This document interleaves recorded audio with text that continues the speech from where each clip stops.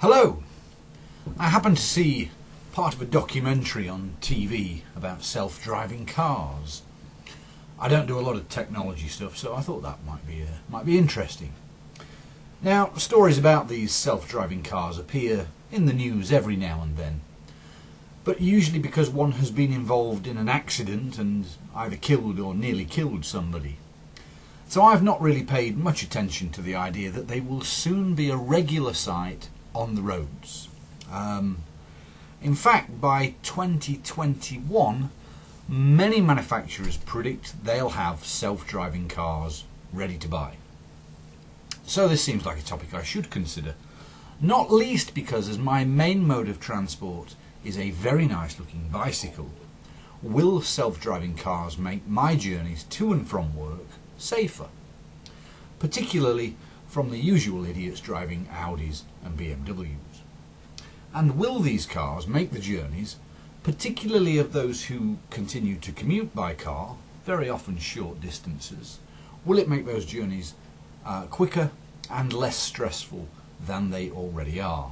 Well, let's find out. First, I'll look at some features of newer models of car and relate that to the development of self-driving cars. Then I'll run through the different levels of autonomy with which self-driving cars are classified, and finally look through a few of the problems that may exist because of self-driving cars. Hopefully by the end you'll be as surprised as I was when I watched this TV documentary.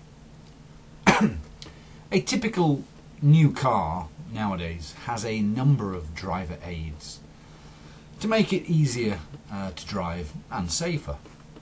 I'll explain a few of them. Firstly, lane departure warning systems are becoming more common. These are signals that alert the driver if he or she is moving into another lane of a motorway or highway, a common occurrence if the driver isn't concentrating or is fiddling with something in the car.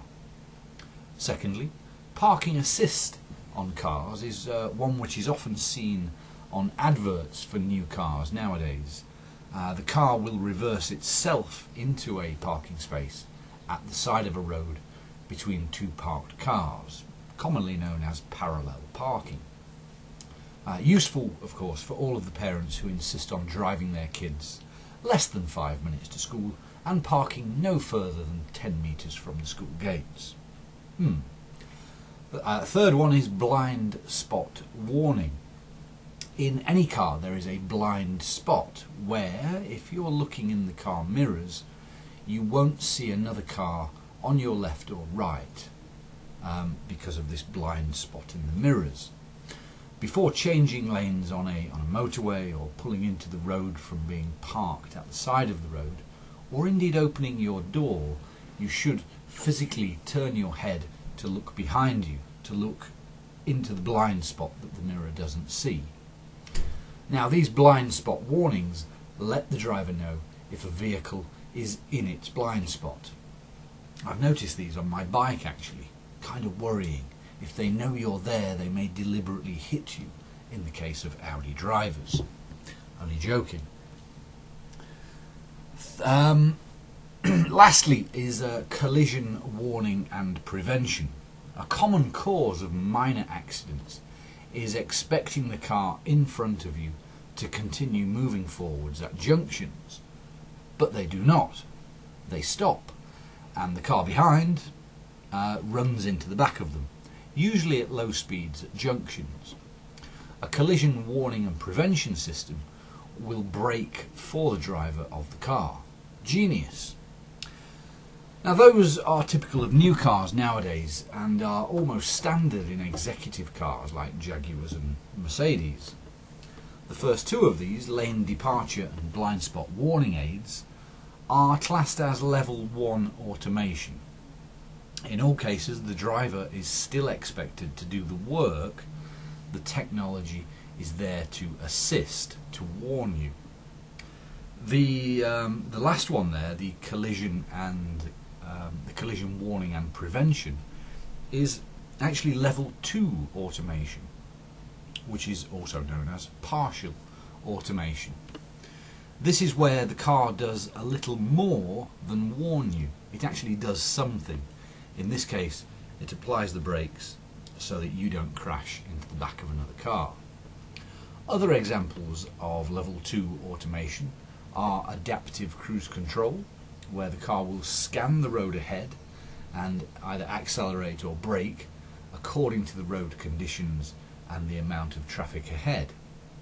And lane centering, so the car will correct any drifts around the lane and position itself in the centre of the driving lane. At level 2, the driver could, in theory, remove both hands from the wheel and their feet from the pedals. However, the driver must be ready to take control. So at level 2, although the car is doing much of the work, the driver can't sit there reading a book or checking their mobile phone, except for Audi drivers, who think that they have better than human reaction times and can do many things at once besides drive. Level 3 is where things start to get interesting. The official description is that cars can manage the dynamic driving tasks. It is at this point where the car kind of thinks for itself and makes decisions based on what its various sensors and its cameras can see. Now in this case, the driver could read a book or do whatever on his or her smartphone because the car is monitoring the driving and the environment. However, the car may request that the driver intervenes and takes back control of the car, so you, as the driver, could not sit in the passenger seat and fall asleep. Now, cars like this level 3 car, are regularly tested on the streets of the cities where they are being developed, and it is this type of car that, while being tested, is the subject of the media outcry when they crash. For example, in May 2016, a Tesla car driving itself didn't see a huge white trailer attached to a lorry in front of it and tried to drive through the trailer. The driver died, and this happened because the sensors on the car didn't see the truck because the weather, the sunlight was so bright on a spring day. So that's level 3. Level 4, as you'd expect, is the next step up. It is effectively fully autonomous within reason. These vehicles are designed to perform all the safety critical driving functions, and they monitor the roadway conditions for an entire journey. However, I did say within reason. This is because the car has a maximum operating zone, meaning that it does not cover every single driving scenario and does not work on all roads in all places. So, for example, if you wanted to move from one place within London or Los Angeles to another, you could use the level 4 car, select your destination, sit back, relax and wait until the car arrived. But you would not be able to select your destination in another city because the car has not yet learned the roads in that other city. You see, although GPS, that's global satellite positioning, is very accurate, it can't fully let the car know every little bit of the road ahead and around it. So that's level 4. And level 5, this is where it gets a little bit crazy. It seems like the stuff of science fiction, the sort of future you might see in a 1960s film. A level 5 car wouldn't need a brake or a steering wheel, simply because a human driver isn't necessary. The car wouldn't even look like a conventional car. Having said that, some manufacturers are looking at level 5 as a possibility in the next 20 or so years. Let's, for now, just return to level 4, which is where most car makers, the regular car makers, Ford, BMW, etc., where they see their own cars becoming a reality. And they see this as a reality sometime between 2019 and 2021. Wow, when my kids, who are not even teenagers yet, say they want to drive such and such a car when they're older, they may not even have the chance. It might all be automated by then. Until then, there are a few problems in that time. I'll try and explain. Firstly, next time you're on the road, pay attention to the age of the cars around. Most cars you see on the road are less than 12 years old. Very few cars are more than 20 years old. When automated vehicles are readily available, it certainly doesn't mean that they will be bought immediately by everyone. It will take time, many years, before all vehicles on the road are automated. Let's call that the transition time. Now, during that transition time, we will see all those drivers of non-automated vehicles kind of bullying the automated vehicles, cutting into spaces that are not really there, lane jumping, that sort of thing. They'll be able to do this because the autonomous vehicles are more safety aware than humans. The autonomous vehicle will stop to allow non-autonomous cars into spaces. Hence, I think it will take the autonomous vehicle longer to make the same journey as a regular car. And that will be infuriating for the person in the autonomous vehicle. Road rage will be rife, I think, unless there are specific lanes given over on highways and motorways to autonomous vehicles.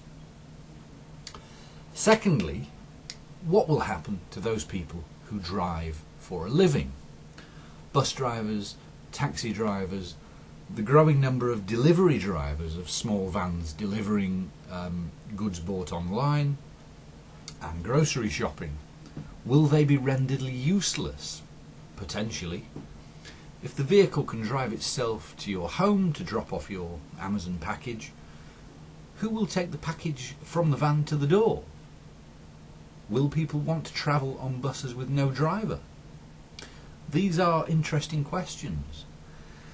Now, throughout time, the longer history, we see these upheavals in the workforce, the massive change from a farming and agriculture economy to working in factories at the time of the Industrial Revolution.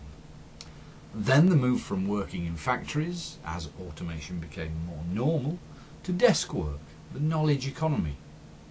This change from driving for a living is just a similar change, one that people in those jobs will lament, but it will happen. And that will affect, in the UK, well over 1 million people drive for a living. Thirdly, and this is the big one, there will be times when an accident is simply unavoidable. Autonomous vehicles will have to decide which is the lesser of two evils. They can either crash to injure their own occupants or crash and injure someone else, whether that be a pedestrian, cyclist or another car user. In the case of injuring other people, how will the car decide who to crash into? Let's say a mother pushing her baby in a pram or stroller, or an elderly couple in a car.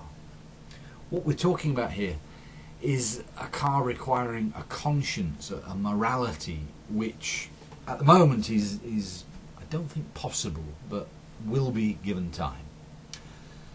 So that explains automated vehicles from their level 1 to level 5, where level 1 is this very basic sort of aids that drivers get at the moment, up to level 5, which is where the driver is rendered completely useless. These changes are happening now, and they will change the way the roads work in the not too distant future. Exciting times. Thank you.